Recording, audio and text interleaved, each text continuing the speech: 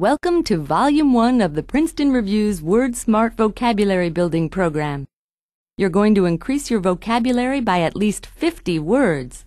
Although you may not be familiar with them now, these words are not particularly difficult or esoteric. Our goal is to give you useful, powerful words that show up every day in a variety of contexts, from newspapers to movies, from corporate memos to your favorite novels and television shows. Not only will you get more from your reading, you'll also be able to communicate more effectively. The words you use say a lot about you. We're going to help you learn vocabulary that says you're smart, persuasive, and informed. Here's how our system works. We'll break down the word list into topic groups. You'll find it's easier to remember new words in the context of a larger group of similar words than it is to memorize an arbitrary list. You'll also find that many words with similar meanings also have similar roots, prefixes, and suffixes. That is to say, the basic building blocks of the words show up repeatedly. That way, if nothing else, you'll become familiar with those building blocks and you'll be able to crack open the meanings of countless numbers of words. Each group of words is broken into complementary halves. For example, one group might be called hot and cold. That group has two parts to it, so we'll examine each half individually. First hot, then cold. Then, when both halves have been covered, we'll review the group as a whole and mix things up a bit. You'll be hearing word lists and definitions, as well as stories and speeches highlighting the words, all in rather quick succession. But this is your course to listen to and absorb at your speed, so whenever you feel like listening to a section again, by all means do so, as often or as little as you like. We're certainly not going anywhere. Without further ado, then, let's get started with the first group of words. All right, here we go. The first group of words all fall under the heading of all or nothing. We'll be covering words that describe quantities, both large and small. Let's start by looking at the all words, words that mean a lot. Okay, here we go. Prodigious. Prodigious means enormous or extraordinary. To fill the Grand Canyon with ping-pong balls would be a prodigious undertaking. It would be both extraordinary and enormous. If I may point out here, there are a prodigious number of words that begin with the prefix pro. That's certainly true. As we'll see, many of those words have very similar meanings. And even when their meanings differ, that prefix has the same effect. It almost always signifies the notion of a large amount of something. Also, it can mean for something, as in favor of. Then the connection between these next two words makes a lot of sense. Prodigious sounds a lot like prodigy, which means an extremely talented child. For example, the young prodigy played all of Beethoven on her harmonica. This prodigy has prodigious talents. Exactly. Pro has the same effect on both of those words. The same is true of this next word, prolific. Prolific means producing a lot of something. It can also mean fruitful or fertile. A prolific writer writes a lot of books. Picasso was both a prolific painter and a prolific lover. He created thousands of paintings and had almost as many romantic affairs. Aha! Well, prolific sounds very much like proliferate, which means to spread or grow rapidly. That's because they're connected. They are? Yep, they share the same roots, and you can see how their meanings are alike. Yes, I see. Good. So shall we continue? Why not? We were on proliferate, right? Honeybees, for example, proliferated when we filled our yard with flowering plants. Or, the recent arms treaty promises an end to decades of nuclear weapons proliferation. After something has been allowed to proliferate for long enough, when you have a whole lot of something, good or bad, you have a plethora. A plethora is an excess. Try this. Letting the Air Force use our backyard as a bombing range created a plethora of problems. Or, of course, by becoming familiar with the prefix pro, one can better understand the meanings of a plethora of words. A person who has a lot of something, one could say a plethora, should be, if they're nice, munificent. That is to say, they like to give their stuff to others. They're generous or lavish. Take this sentence, for example. The munificent millionaire gave money to practically every charity that came along. He was well loved for his munificence. That same millionaire, however, might also squander huge amounts of money on worthless items just to satisfy his fragile ego. Squander means to waste. This guy's been known to squander millions on ping-pong balls. He wants to fill the Grand Canyon with them. What a waste! Squander. Aggregate means the sum total, a collection of things mixed together. This section of WordSmart, for example, is an aggregate of different words that all describe large amounts of things, and what can happen to or be done with large amounts of things. And following this final word will be a list which is an aggregate of the words we just learned. Here it is. Prodigious. Enormous or extraordinary. Prodigy. A gifted child. Prolific. Very productive or fruitful. Proliferate. To spread or to grow. Plethora. A great deal or an excess. Munificent. Generous or lavishly giving. Squander. To squander is to waste. And finally, aggregate.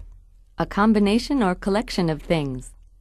Now we're going to put those words to practical use. You're about to hear a man describe his line of work.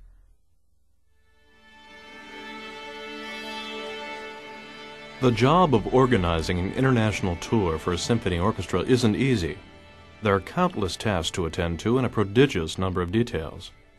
We're not a rich organization, so we depend largely upon the munificence of wealthy sponsors. Unfortunately, many potential sponsors look upon donations to the orchestra as a waste, just money squandered. But I try to convince them otherwise. Our orchestra is a collection of a wide variety of people. It's an aggregate of artists and managers. Unfortunately, with such a large number of people, such a plethora of personalities, fights are frequent. And it just gets worse as the season wears on. Arguments multiply, disputes proliferate.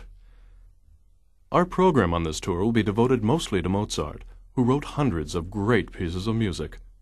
He was one of the most prolific of all great classical composers. Like Mozart, our 9-year-old piano soloist is a world-renowned prodigy. She's very gifted, if not a little preoccupied by Saturday morning cartoons. Now let's take a look at the other side of the coin and learn those words which describe nothing, or at least not a lot. Here they are. If you have practically no money, you have a paucity of wealth. Paucity means scarcity and insufficiency. A pauper, for example, has a paucity of cash, or the paucity of fresh vegetables at the market forced us to buy frozen ones. A word that means very close to the same thing as paucity is dearth. Dearth means lack or, like paucity, scarcity. For example, when there is a dearth of food, people will go hungry. Or you can turn it around like this. There is no dearth of comedy at the clown convention. The comedy is everywhere. A person who is living on a tight budget will look for items they can buy at a nominal cost. Nominal means insignificant or small, being named as a mere formality. The cost was nominal in comparison to what we received. Here's another. The rain, while a pain, had a nominal effect on our fun at the football game. We had a blast. Getting back to tight budgets, being frugal can be as much a quality of some wealthy people as it is of those without large fortunes. Frugal means economical or penny-pinching. Hannah's frugality annoyed her husband, who loved nothing better than to spend money. Furthermore, we were as frugal as we could be, but we still ended up several $1,000s in debt. Someone who takes frugality too far could be called parsimonious. Parsimony means stinginess. Take, for example, the old widow who was so parsimonious she hung her tea bags out to dry on her clothesline so she'd be able to use them again. Well, perhaps it's just that she was alarmed by the attrition among the tea shops in her area. Attrition means a gradual loss or a natural and expected decrease in numbers and size. Single-sex colleges, the few that are left, have the highest rates of attrition among most colleges in America. Many speculate that the students leave to finish their education at schools with students of both sexes. And while we're on the topic of small amounts, let's look at minuscule. Sounding a lot like what it means, minuscule means very tiny. Sheila's skirt was so minuscule it could have passed for a belt. Or, Arnold knew his father was exaggerating when he told him it would only take a minuscule effort to clean up his room. And finally, when you've got a minuscule amount of money, penury is the word for you. Penury means poverty. Having blown his lottery winnings on plastic kazoos, Mark was reduced to penury. He'd better get a job. Okay, that's it for the nothing words. Here's a quick list of the words for review. After this, we'll put them into the larger context of another life story. Paucity, A scarcity, an insufficiency. dearth, A lack, a scarcity. nominal, Insignificant or small. frugal, Economical or penny pinching. parsimony, Parsimony means stinginess. attrition, A gradual expected decrease in numbers. minuscule, Very, very small. penury. Poverty. Here now is a life story that will contain the nothing words we just looked at.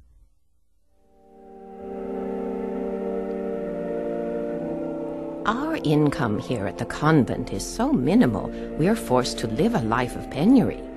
But even though we must watch every penny and be frugal almost to a fault, there is still room for charity. Just because we're poor doesn't mean we have to be parsimonious. Where do we get our money, you ask? Well, donations, of course. And we do ask those who wish to become a part of our convent for a small initiation fee. Just a nominal payment, really. So small, you might even call it minuscule. Actually, I shouldn't have even mentioned it, since we almost never get a chance to collect it anymore. You see, not only have our ranks grown smaller due to attrition, but there has also been a noticeable dearth of newcomers in recent years. Ah, well, I suppose young people today just aren't tough enough for a life lacking ordinary comforts and a paucity of even the simplest material items, not to mention luxuries. There. Now we've covered both halves of all or nothing. To review, we'll mix things up a bit. During the pause that follows each word, try to fill in the definition. Then you'll hear an excerpt from the speech in which it appeared, followed by the definition, and finally, another example. Here are the words from all or nothing. Nominal. A small initiation fee, just a nominal payment. Nominal means insignificant or small, in name only. A nominal payment is almost none at all. Prolific, He was one of the most prolific of all great classical composers. prolific is very productive or fruitful. Mozart wrote hundreds of pieces of music. He was prolific. Squander, Sponsors look upon donations to the orchestra as a waste, just money squandered. to squander is to waste. The sponsor didn't want to squander money. They can't afford to waste it. Plethora, Such a large number of people, such a plethora of personalities. a plethora is a whole lot, or excess. There's no plethora of rich people who want to give away their money. Attrition. Our ranks have grown smaller due to attrition. Attrition means a gradual decrease in numbers. There are fewer nuns now because of attrition. Minuscule. So small you might even call it minuscule. Something minuscule is very, very small. An atom is a minuscule particle. Prodigious, There are countless tasks to attend to and a prodigious number of details. prodigious means very large, extraordinary. Building the pyramids was a prodigious task. Parsimony. Just because we're poor doesn't mean we have to be parsimonious. Parsimony. Stinginess. Don't be so parsimonious. Lend me a nickel. Munificence, We're not a rich organization, so we depend largely upon the munificence of wealthy sponsors. munificence is generosity. I benefit from the munificence of my rich grandmother. Paucity. Young people today just aren't tough enough for a life lacking ordinary comforts and a paucity of even the simplest material items, not to mention luxuries. Paucity means a really small amount. I suffer from a paucity of vacation time. I'm always at work. Penury. Our income here at the convent is so minimal, we are forced to live a life of penury. Penury is another good word for poverty. Actors, like nuns, often live a life of penury. Aggregate. Our orchestra is an aggregate of artists and managers. An aggregate is a combination or collection of items, like this word list. Proliferate. Arguments multiply, disputes proliferate. To proliferate is to grow or spread. My knowledge of words proliferates as I listen to WordSmart. Frugal. We must watch every penny and be frugal almost to a fault. To be frugal is to be economical. If you're low on cash, then you'd better be frugal. Dearth. There has also been a noticeable dearth of newcomers in recent years. A dearth is a scarcity or a lack. I suffer from a dearth of free time too. I'm also always at work. Prodigy. Like Mozart, our 9-year-old piano soloist is a world-renowned prodigy. A prodigy is an extremely gifted child. Anyone who is master of anything at a young age could be called a prodigy.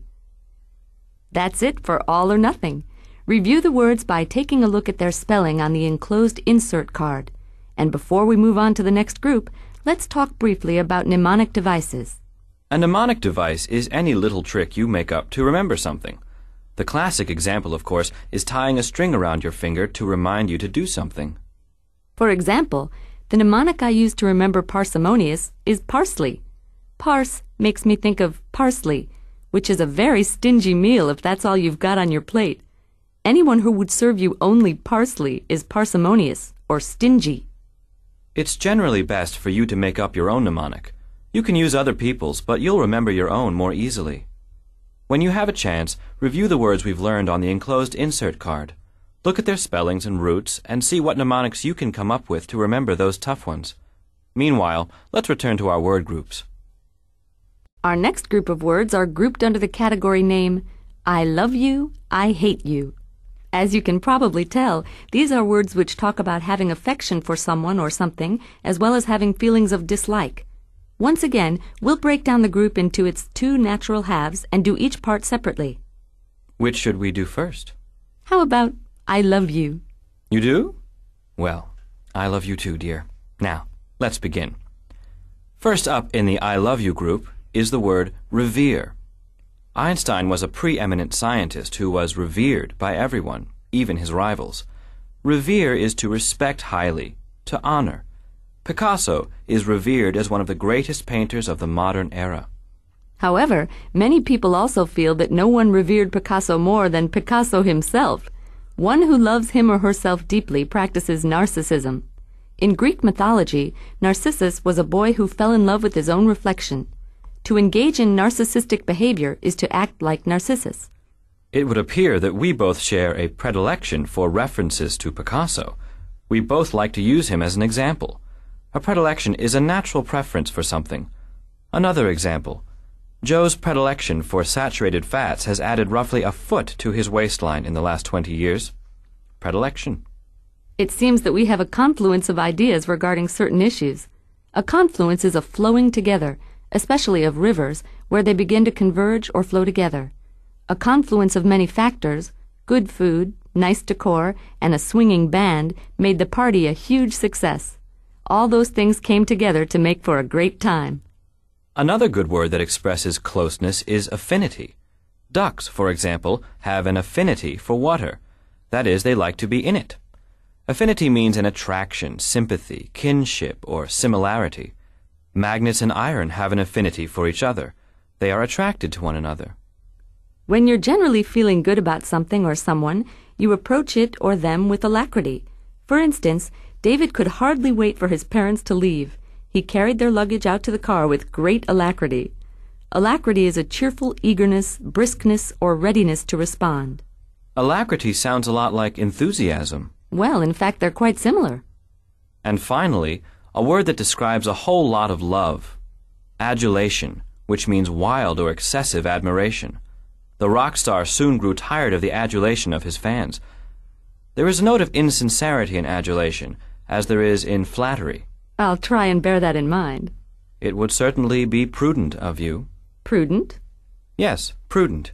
It means having foresight, being careful or wise. For example, Joe is a prudent money manager. He doesn't invest heavily on horse races and puts only a small part of his savings in the office football pool. Joe is the epitome of prudence. So, is that an I love you word or an I hate you word? Neither. It's just a good word to know. Show some foresight. Be prudent. Simply learn it for its own sake. Consider it learned. Prudent. Once again, we'll give you a quick list of the words. Then you'll hear the I love you words put to use in a speech. Revere. To respect highly or to honor. Narcissism. An abiding love of oneself. Predilection. A natural preference. Confluence. A flowing together. Affinity. An attraction or sympathy towards something. Alacrity. A cheerful eagerness or readiness to respond. Adulation. Wild or excessive admiration. Prudent. Careful or having foresight. All of my life I was drawn towards the halls of academia. I can't really remember a time when I did not display a strong predilection for scholarly work. Unlike most of my high school friends who hated having to do schoolwork, I inevitably approached even the driest of my assignments with great eagerness and alacrity. And whereas my friends were worshipping the popular icons of their day, the Beatles, Janis Joplin, and Bob Dylan, I had come to revere the likes of Margaret Mead, Oscar Wilde, and Isaac Asimov. The writings of great thinkers from all disciplines flow together in my mind, and this confluence inspired me to pursue my studies. So while my wildly admired friends who excelled at sports enjoyed the adulation of practically every student, I was reading alone in the library. I spent so much time amidst books, in fact, that my affinity for the written word became something of a campus legend. And because I was so often content to be alone, many thought that I loved no one but myself, and I was often called narcissistic. Now that we are all grown, however, individual interests are no longer frowned upon. I have gained the respect of my peers. Now it's time to cover the second half of the group, I love you, I hate you. Well, we've finished I love you, so naturally it's time for... I hate you. Well, if you really feel that way, then let's waste no time and get started. The following are words that express feelings of dislike or unhappiness.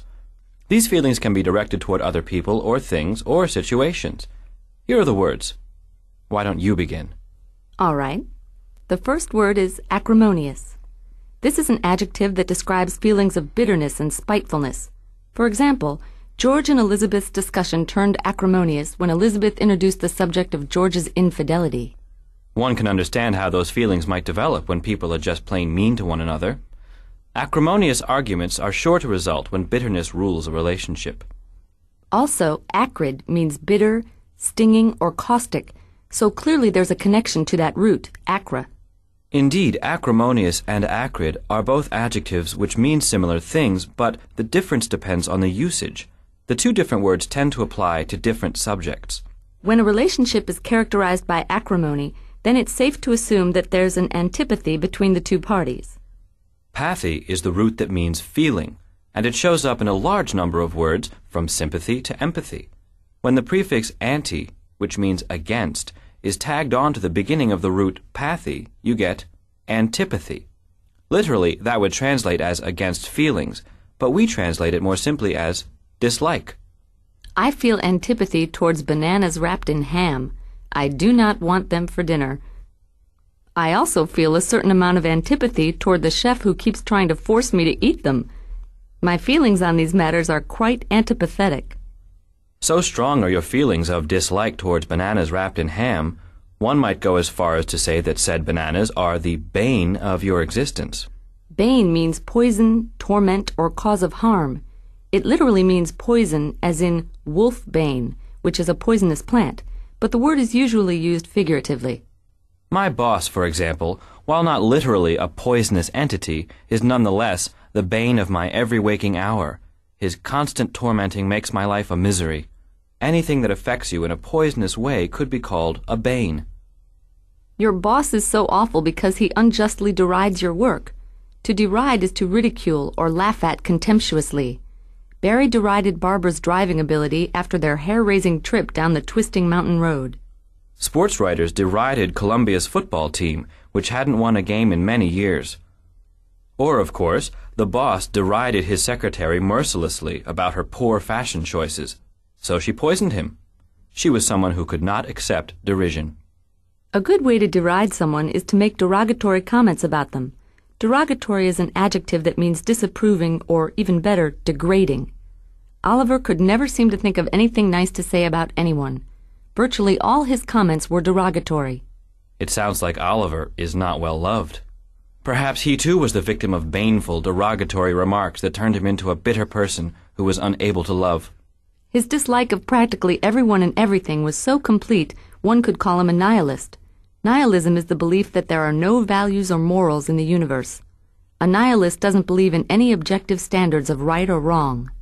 Nihilism is a combination of pessimism and skepticism taken to its farthest extreme.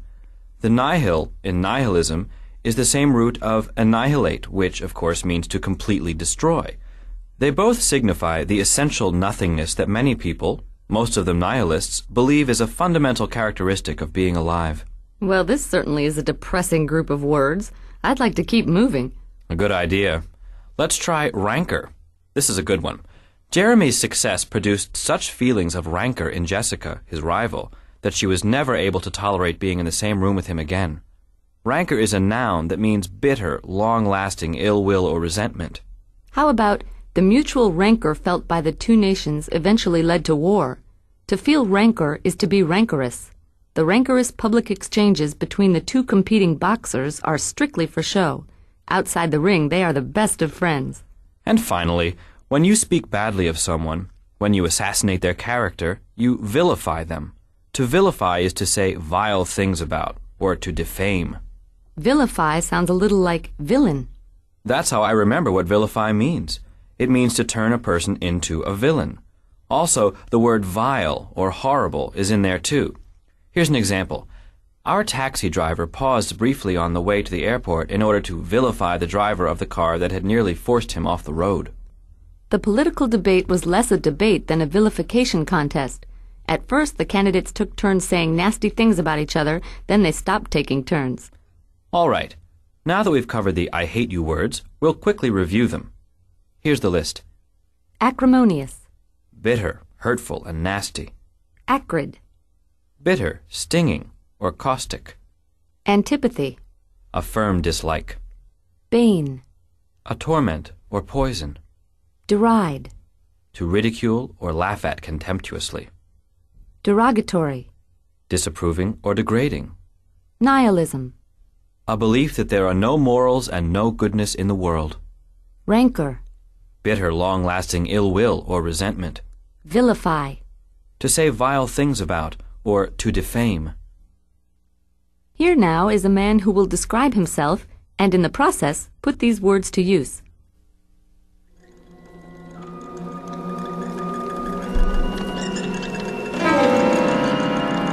I live in darkness. Sunlight, which would kill me, is the bane of my existence. So is garlic. And while I am truly a messenger of evil, and I do lay waste to countless innocent victims, there is no reason to say the sorts of vile things about me that people tend to do. Do not vilify me thusly. Nasty put-downs and derogatory remarks are no way to prevent me from having my way and doing as I will. In fact, if you ridicule me and deride my character too much, you might find yourself in a bit of hot water. You'll regret having fostered any feelings of dislike or antipathy between yourself and me. And after I've enjoyed the nectar from your tender, tasty veins, you'll also find you've lost all faith in the goodness of mankind. You shall be a supreme nihilist, your outlook on life grim and hopeless. So, do your best to please me and prevent our relationship from becoming ugly and bitter. When things grow acrimonious between myself and other people always pay dearly. On the other hand, if you're nice to me, and we avoid the rancor that so often prevents people like you and me from getting close, then you may find yourself handsomely rewarded. That completes the entire list of words that make up the I love you, I hate you group. Here now is a final review of all the words mixed up a bit. Remember to fill in the definition during the pause that follows each word. Ready? The first word is revere. And whereas my friends were worshiping the popular icons of their day, the Beatles, Janis Joplin, and Bob Dylan, I had come to revere the likes of Margaret Mead, Oscar Wilde, and Isaac Asimov. To revere is to respect highly or to honor. I revere people with powerful vocabularies. Acrimonious. So do your best to please me and prevent our relationship from becoming ugly and bitter. When things grow acrimonious between myself and other people always pay dearly. Acrimonious means bitter, hurtful, and nasty. The relationship between the owner and the team has long been acrimonious. Narcissism.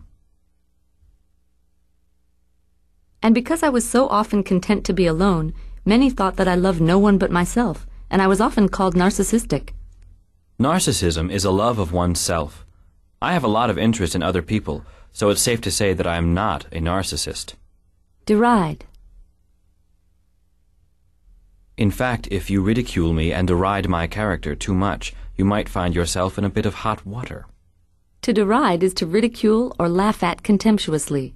The foolish vice president was fun to deride. Predilection. I can't really remember a time when I did not display a strong predilection towards scholarly work. A predilection is a natural preference. I have a predilection for Godiva chocolates. Rancor. On the other hand, if you're nice to me and we avoid the rancor that so often prevents people like you and me from getting close, then you may find yourself handsomely rewarded. Rancor is a bitter, long-lasting ill will or resentment. There was a great deal of rancor between the husband and wife. The divorce settlement was not going well. Confluence. The writings of great thinkers from all disciplines flow together in my mind, and this confluence inspired me to pursue my studies. A confluence is a flowing together. The Mississippi and the Chattahoochee rivers have a confluence somewhere in the southern United States. Antipathy.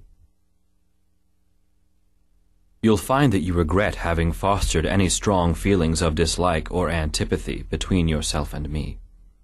Antipathy is a firm dislike. Between the Hatfields and the McCoys, two long feuding families, there is a legendary antipathy. Alacrity. Unlike most of my high school friends who hated having to do schoolwork, I inevitably approached even the driest of my assignments with great eagerness and alacrity. Alacrity means a cheerful eagerness, briskness, or readiness to respond. I responded to the invitation to go to the Madonna concert with great alacrity. Bane. I live in darkness. Sunlight, which would kill me, is the bane of my existence. A bane is a torment or poison. Having to take work home with me on the weekends is the bane of my social life. Derogatory. Nasty put-downs and derogatory remarks will not prevent me from having my way and doing as I will. Derogatory is disapproving or degrading. When that guy gave us the finger, it was a derogatory gesture. Affinity.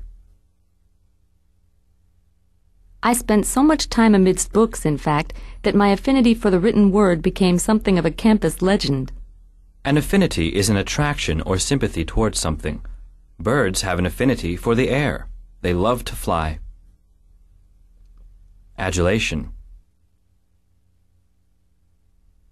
So while my wildly admired friends who excelled at sports enjoyed the adulation of practically every student, I was reading alone in the library.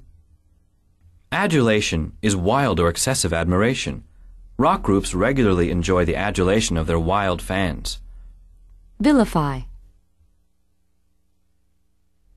And while I am truly a messenger of evil, and I do lay waste to countless innocent victims, there is no reason to say the sorts of vile things about me that people tend to do.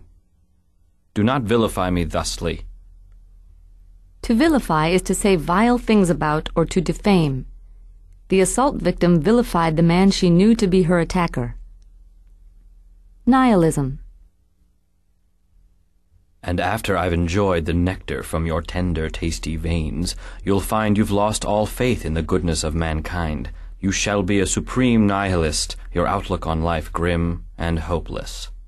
Nihilism is the belief that there are no morals and no goodness in the world. The nihilist, having given up all hope, finally decided to end it all. Prudent. Prudent, as we remember, means careful or having foresight.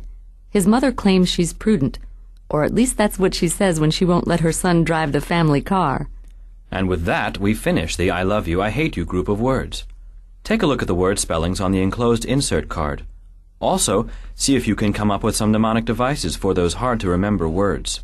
You can base your mnemonic on any part of the word that you like. There are no rules for how to create one that works well. If the root means something to you, then use that. If not, try making a pun out of the spelling or play with the way the word sounds. Our next word group is called the naughty and the nice.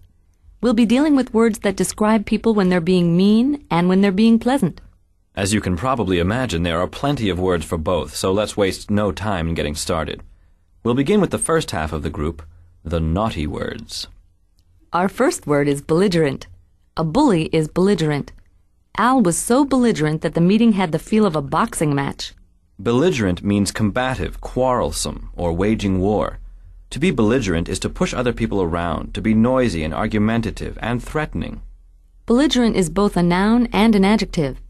Sometimes one belligerent in a conflict is more belligerent than the other. And the noun belligerence, ending spelled E-N-C-E, is the kind of behavior a belligerent bully would display. One way a belligerent can provoke another person is to say caustic things about them. Caustic literally means corrosive or burning like acid, as in, the caustic detergent ate right through Harry's laundry. Often, however, caustic is used figuratively to describe things people say or do to annoy one another. A caustic comment is one that is so nasty or insulting that it seems to sting or burn the person to whom it is directed. For example, the teacher's caustic criticism of Sally's term paper left her in tears. Caustic remarks are often the trademark of cynical people. For example, when the rich man gave $1 million to the museum, cynics said he was merely trying to buy himself a reputation as a cultured person. A cynic is one who deeply distrusts human nature, one who believes humans are motivated only by selfishness. Cynicism is often used to describe a general grumpiness and pessimism about human nature. To be cynical is to be extremely suspicious of the motivation of other people. Okay, what do you call a prize fighter who is in line to win the championship? Here's a hint. Marlon Brando, on the waterfront. I could have been A contender? Exactly. A contender is a fighter, and to contend is to fight or argue for something.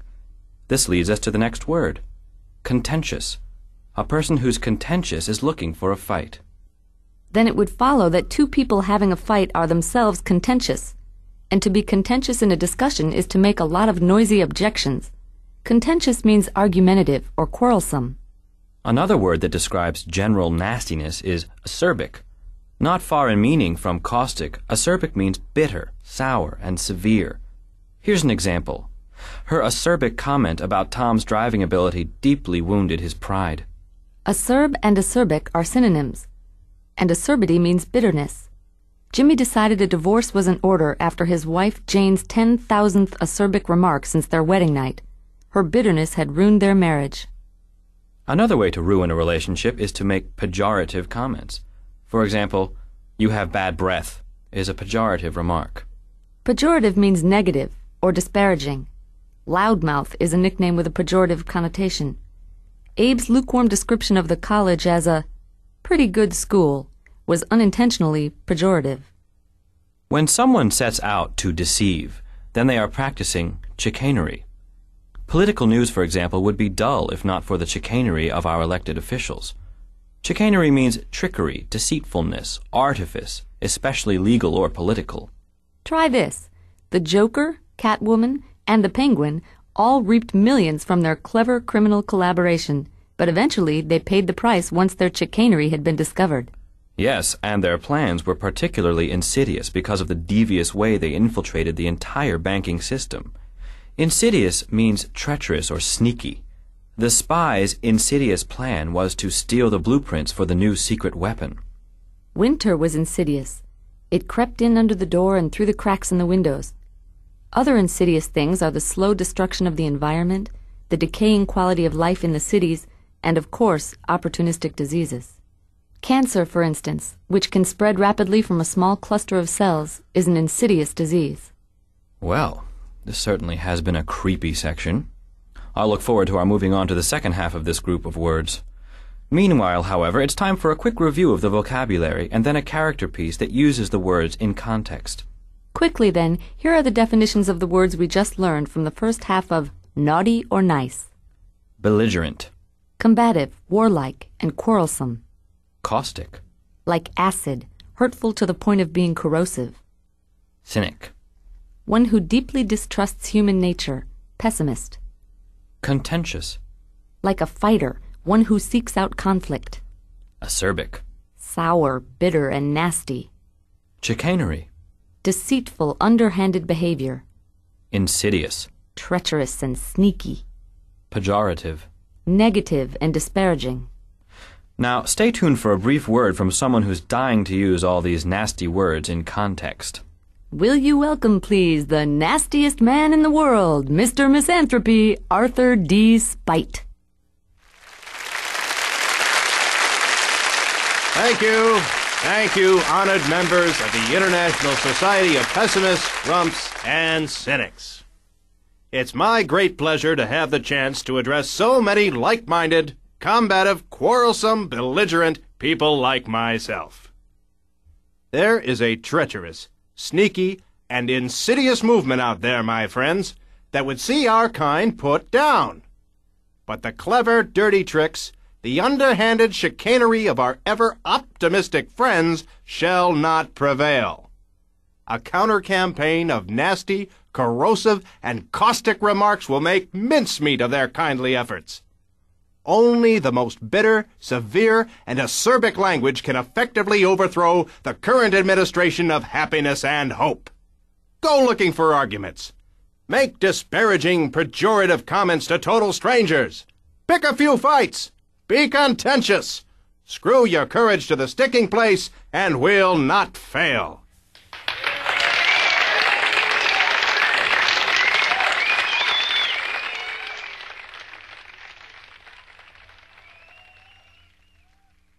That's not a happy guy. No, not at all. Such vitriol. Vitriol? Yes, vitriol. It's technically another word for sulfuric acid, but like so many words, its more common usage is figurative. To say something vitriolic, for example, is to say something so nasty your words burn like acid. As in, the review of the book was so vitriolic that we all wondered whether the reviewer had some personal grudge against the author. His review was less an account of the book's merits, or lack thereof, than a great spewing forth of vitriol. Exactly. Vitriol. A really lovely word. What do you say we finish up by covering the other half of this group, naughty and nice, by looking at the words that mean nice? A fine idea. I'd like to start with a word that exemplifies niceness. Affable, which means relaxed and at ease in talking to others. Susan was an affable girl. She could strike up a pleasant conversation with almost anyone. To be a good egg-beater sales rep, my father used to say, you must be the picture of affability. You have to be a people person. Often a characteristic of an affable person, that is to say an outgoing, friendly, likable person, is his being gregarious. A gregarious person is a sociable one who enjoys the company of others. Dirk, for example, was too gregarious to enjoy the 50 years he spent in solitary confinement. Anna wasn't very gregarious. She went to the party, but she spent most of her time hiding in the closet. Furthermore, a good way to remember what gregarious means is to remember that in biology, gregarious is used to describe animals that live in groups. For instance, bees, which live together in large colonies, are said to be gregarious insects. It's amazing to think that a place as cramped as a beehive could provide such a congenial atmosphere. Congenial means agreeably suitable, pleasant. The little cabin in the woods was congenial to the writer. He was able to get a lot of writing done there. Don't confuse congenial with congenital, which means acquired in the womb. These two words do not mean the same thing at all. When people get along together in a restaurant and don't throw food at one another, they're being congenial. Genial and congenial share similar meanings. Genial means pleasing, kind, sympathetic, or helpful. You can be pleased by a genial manner or a genial climate. A rather strange word that connotes kindness of a very particular sort is avuncular. It literally means like an uncle, but stresses the sense of a nice uncle. Kind, helpful, generous, and understanding in an uncle-y sort of way. Avuncular can be used ironically, too. For example, one can put an avuncular face on an otherwise evil or ruthless organization. By electing a kindly old gentleman as their grand wizard, for instance, the Ku Klux Klan managed to put an avuncular face on their divisive and violent activities. They made something evil seem benign. But if someone is genuinely likable, then they can be described as amiable. For instance, Nurse David was so good-natured and amiable, even the crankiest patients smiled when he came to take their blood. Amiable means friendly and agreeable. Try this. The drama critic was so amiable in person that even the subjects of her negative reviews found it impossible not to like her. Anyone who has a working knowledge of French or Spanish has a good mnemonic for amiable. The root is clearly ami, which can mean love or friendship in either of those two Latin-based languages. Now let's talk about what you are when you're especially nice to others, to the exclusion of even your own interests. Altruism means selflessness, generosity, devotion to the interests of others. To be altruistic is to help others without expectation of personal gain. The private foundation depended on the altruism of the extremely rich old man. When he decided to start spending his money on his 18-year-old girlfriend instead, the foundation went out of business. Giving money to a charity is an act of altruism. The altruist does it just to be nice, though he'll probably remember to take a tax deduction. Now, take the root phil, which means love of, and smash it up against the root anthro, which means human. Add a simple suffix like p, that is, py, and you get philanthropy, which of course means a love of mankind. In particular, philanthropy connotes a sense of doing good deeds. By the way, the opposite of philanthropy is misanthropy, or a hatred of humankind. A misanthropic person would never donate to a charity. Charity, for example, is a philanthropic institution. A philanthropist is someone who generally is known for being of service to other people. Philanthropy has a less heroic connotation than does altruism. Philanthropists are generous, whereas altruists risk their own best interests to serve others. And last but not least, I give you largesse. This is another word for generosity, though the nuance of its meaning is slightly different. Anyone, rich or poor, can be philanthropic, but in order to show largesse, you have to have something substantial to give. For example, Sam was marginally literate at best. Only the largesse of his powerful uncle got Sam into Princeton. Largesse can also refer to the gift itself. That's right. Largesse is usually what you use to describe a very large material gift. A millionaire who donates a wing to a hospital is exhibiting largesse. A regular person who donates what she can is being generous. Now, as you are inevitably becoming used to, we'll present a quick review of all the nice words, and then follow that with a passage from a speaker who will use the words in context. Here once again are the words that signify nice. Affable. Easy to talk to. Pleasant. Gregarious. Sociable, enjoying the company of others. Congenial. Agreeably suitable. Pleasant. Avuncular. Kindly, like an understanding uncle. Amiable. Friendly, likable, often used to describe a relationship. Altruism. Serving others with no consideration for oneself. Philanthropy. A love of humankind and a willingness to do good deeds. Largesse. Generosity on a big scale, as well as the gift itself. And now, our speaker. Very well. It's my pleasure to present to you Gloria the Good Witch of the South by Southeast. hello, gentle friends. May I start by thanking my friendly, charming, amiable hosts. As a good witch with much power and many resources at my command, I am often called upon to dispense my largesse to those in need. However, my job goes beyond the mere allocation of magical assistance. I must also be upbeat, approachable, easy to talk to, and otherwise affable. Unless people feel comfortable, unless I create a relaxed, pleasant atmosphere that is congenial, they are generally unwilling to expose their need for assistance. And while it is important for me to be sociable and outgoing, I must avoid being too much of a social butterfly. Being gregarious is not part of the job description. Rather than seeming like a good buddy, I am best served by adopting a kindly, understanding, avuncular air. Whom I reward, of course, depends upon the character of those who seek my help. For example, someone who has given of himself with no regard for his own well-being, a person who has displayed that sort of altruism, is very likely to receive my favor. A simple love of mankind, a basic sense of philanthropy is often enough to warrant my good graces. That covers all of the words in the naughty but nice group. Now, as we've done before, we'll present all the words one more time. Caustic. A counter-campaign of nasty, corrosive, and caustic remarks will make mincemeat of their kindly efforts. Caustic means like acid, corrosive. A caustic comment is one designed to really hurt the other person. Amiable. Hello, gentle friends. May I start by thanking my friendly, charming, amiable hosts. Amiable means friendly, agreeable. My favorite teacher is an amiable guy. He's great to be around. Belligerent. It's my great pleasure to have the chance to address so many like-minded, combative, quarrelsome, belligerent people like myself. Belligerent means quarrelsome and warlike. The teacher finally expelled the belligerent student from her class. Altruism.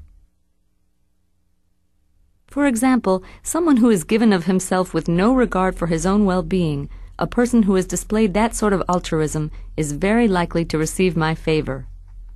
Altruism is the act of giving and expecting nothing in return.